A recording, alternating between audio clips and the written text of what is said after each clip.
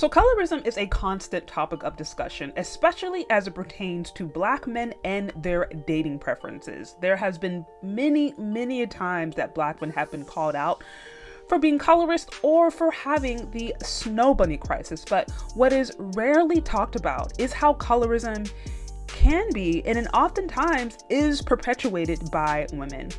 I came across this video from Daily Wrap-Up Crew that I think really does a good job of summing up really how complicated colorism is and how it impacts both men and women. Check it out. We often talk about colorism on our show, how it affects Black women. But there is the reverse of that. I've had conversations with Black women who fetishize lighter skinned men because they want lighter skinned babies. And I've heard women even tell me that I'm only good for having light skinned babies. In life, I've heard a woman tell me that. My daughters are light skinned. So yes, I have make sure that when my kids are like lighter skinned. Did that make you only prefer light skinned men so you could have a light skinned kid, or? No, I had a kid with a Spanish person. Yes, both of my baby fathers is like my first baby father with my first two kids. He's Puerto Rican. My question is with the intent to have a light skinned kid, or with just because I had the intent to have light skinned kids. I always said that I wanted to have light skinned kids, and that's what I had. Growing up, I was told like, make sure you get a man that he's light skinned, make sure he got money, make sure that he look good, make sure that I don't want no kid that has no nappy ass hair. Your mom is telling you this? Listen, I'm Caribbean, so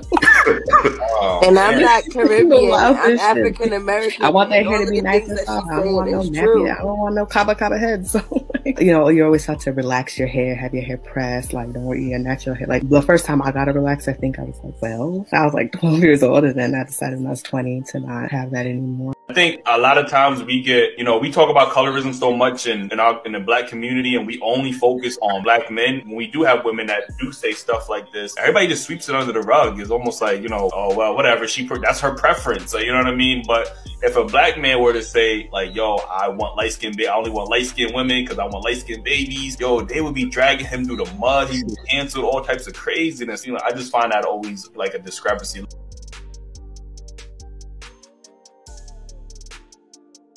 Okay, so back to your original question, where do you see the colorism? Is it more men or women? From my experience, I've seen it mostly in women wanting to choose a partner that would, if they're, my dark-skinned friends, they would want to choose a partner that's lighter so their baby could have, the eyes, the hair, the nice skin complexion because of what they've been through. They don't want their child to go through what they've been through. In my experience, the men around me never spoke like that regarding picking someone to be their mother of their child. I've only seen that in like social media, celebrities. I do see it more so in women speaking about. Yeah, Sierra said, although I don't agree with it, I think just based on my experience being dark-skinned, I wouldn't want my kids, especially my daughter, to go through the same thing.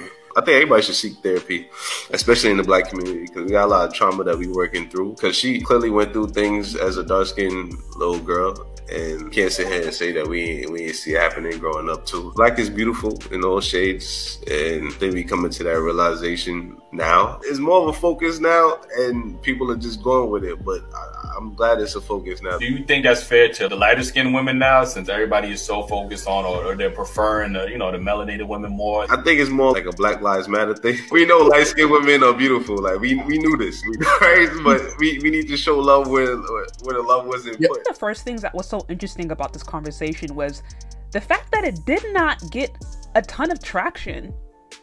Now, let it be clear, if Daily Wrap-Up Crew had Black men come on there and say that they preferred light-skinned babies and they only chose to procreate with white women or non-Black women so that they could have babies with light skin and quote-unquote good hair, oh, that video probably would have went viral. But as you see these different Black women going around and talking about how they were told by other women in their family to specifically go after light-skinned men or to specifically go after non-Black men as a way to try to get along better in society, women are saying this, women are admitting this, and it's not getting a lot of traction in play.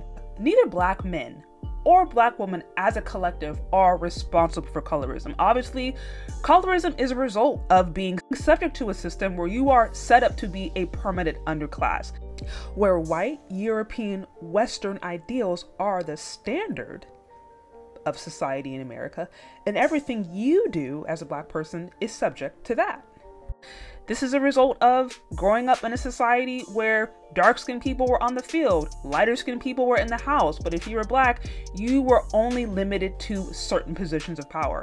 And it's just more recently that you're starting to see some of those things lift, but there's still results of it today. There's still aspects of colorism today that are very much practiced in society. This impacts both men and women. Dr. Tiason Johnson breaks this down in a video he did a couple of weeks ago, where he said, colorism is not just about impacting your dating choices. Colorism actually impacts people's day-to-day life.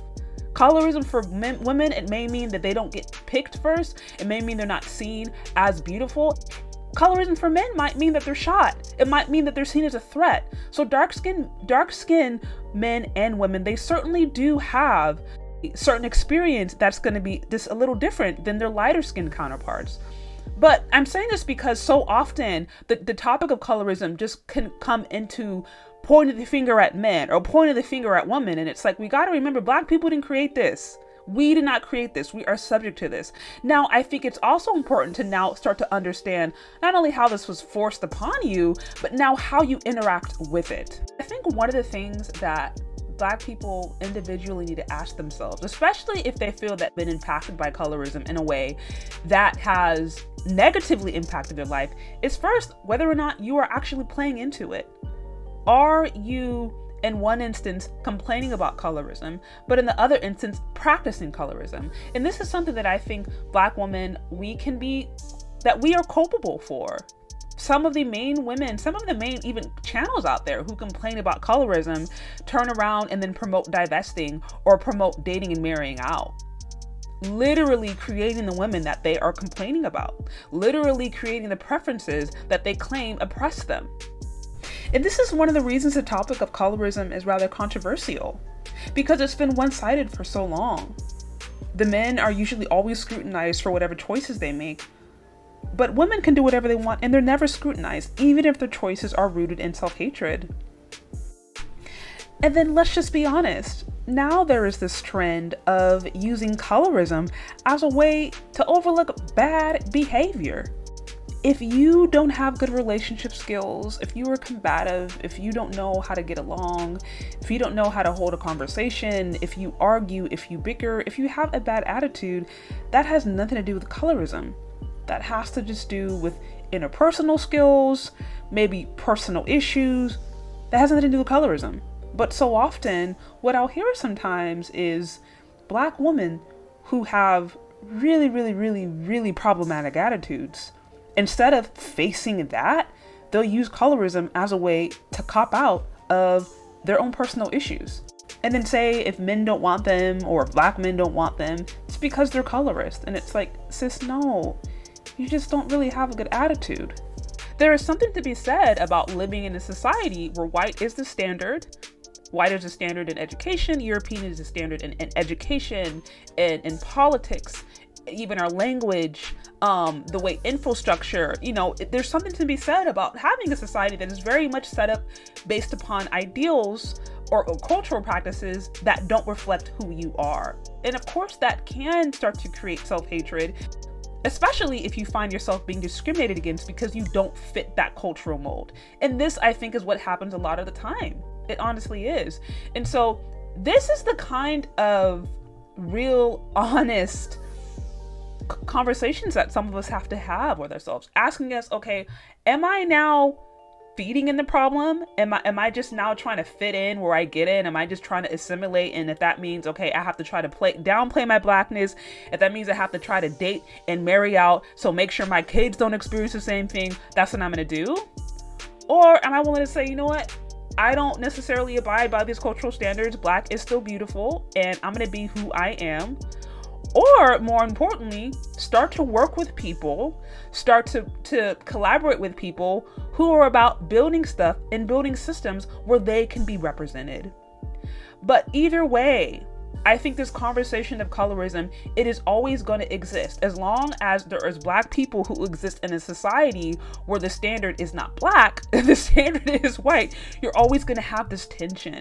But that doesn't mean that you still can't But that doesn't mean that you still don't have value. It doesn't mean that you can't still be beautiful. It doesn't mean that you can't still celebrate who you are. Obviously, Black is beautiful, but I think it takes understanding the complexities of what it means to live in this society, and then also doing your own research and making your own decisions about how you want to live. There are absolutely places and there are absolutely cultures where being Black is the norm, and it's not an issue and it's not a problem. Maybe you need to go visit those places. Maybe you need to go integrate yourself into other societies. Maybe you need to travel and understand that America or the West is not the end all be all. There is a world outside of colorism. But what do you think? Do you agree or do you disagree? Let me know. Leave your questions, comments, concerns in the comment section below. Thank you so much for listening if you've gotten this far, and we'll talk later. Bye.